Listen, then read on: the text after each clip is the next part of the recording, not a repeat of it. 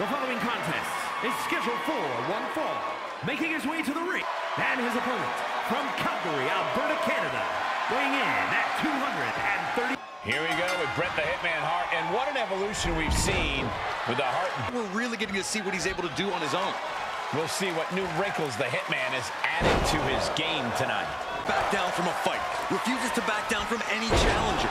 He's not exactly the sharpest tool in the shed in that regard, but you have to appreciate his willingness to keep on fighting. Oh, looks like he has his finger on the trigger now. Look at this. Slingshot senton into the ring. Oh, what a chop block. You have to admit, that was a smart bit of offense, cutting their opponent down to size like that. Pretty controlling the tempo of a match. He can go move his opponent down to the mat, keep a deliberate, calculated pace, and dissect his adversary. Cover! Early kick out, referee right on top of the counter.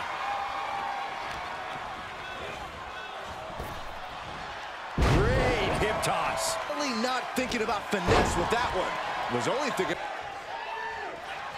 Oh, what a really great swinging neck breaker. Counter for counter.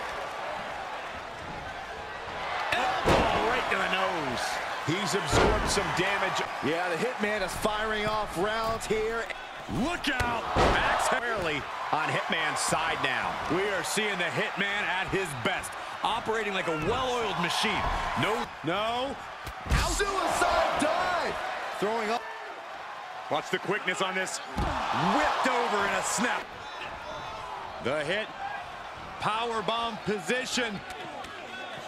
Fighting out. Hammering away with punches to the face. Spinning elbow to the gut. There's the crucifix. Nicely done. Two. In the top rope now. High-risk maneuver. Butterfly. Taking flight. And an elbow from the middle.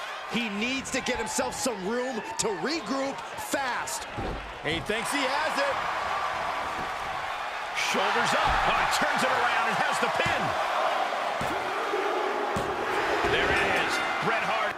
Bret the Hitman Hart. A surprisingly fast victory here tonight.